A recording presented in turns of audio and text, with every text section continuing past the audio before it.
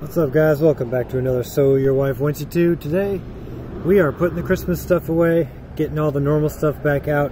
Some of that normal stuff includes a mat for the front door, and we have a really big front porch, and as such we need a really big mat.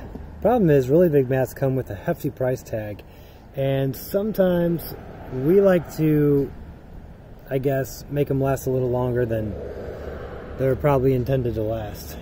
So come with me, I'll show you how to fix a mat that's actually starting to dry rot.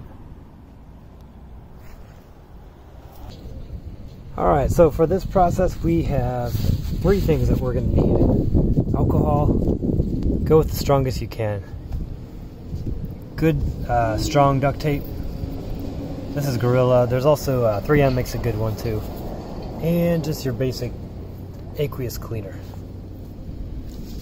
So step one, see these cracks in here? From the front it doesn't look too bad, but from the back it does. So step one is going to be just squirting that down, getting all of it cleaned up.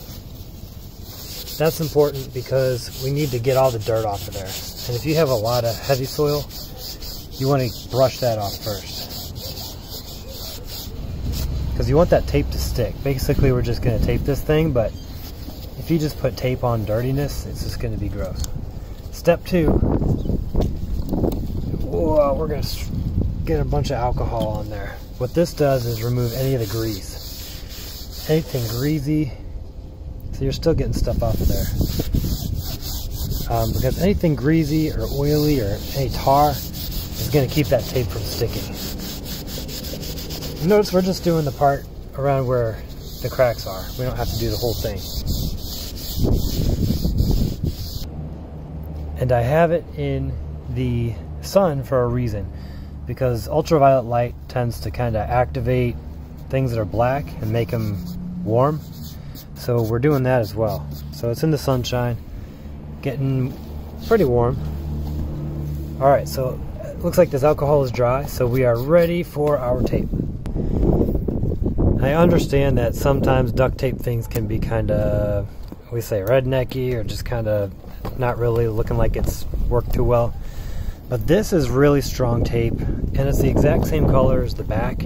So as long as we don't have any jagged edges or kind of like rough looking edges, I don't think the appearance will be an issue. I think it'll still look semi-pro, and that's really what this channel is about. You know, just kind of being good enough to where it doesn't look bad, but it doesn't always have to be having to go out and buy something new. You know, our saying is we do what we can with what we have. So that's what we're doing today. And since I don't have my tripod, I'm just going to kind of act it out here. But basically, I'm literally just taking this and I'm going to put it over that crack. I'll show you in just a sec when it's done.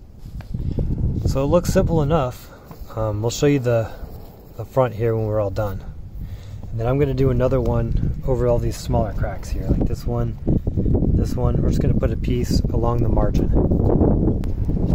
Alright, so this is what it looks like when it's all done. Pretty simple, just a couple pieces of tape. But the main point is that you can't see it from the front. See how there's like a 1/4 inch of a gap there? Can't see it from the front, and it's stuck really well, so it's not going to be just hanging off or anything. Like we've cleaned the surface and it's stuck on really well. That, coupled with the fact that it's a very strong duct tape, will be okay. And here's the front, looking pretty good. So that will last us at least another season, if not a couple seasons still.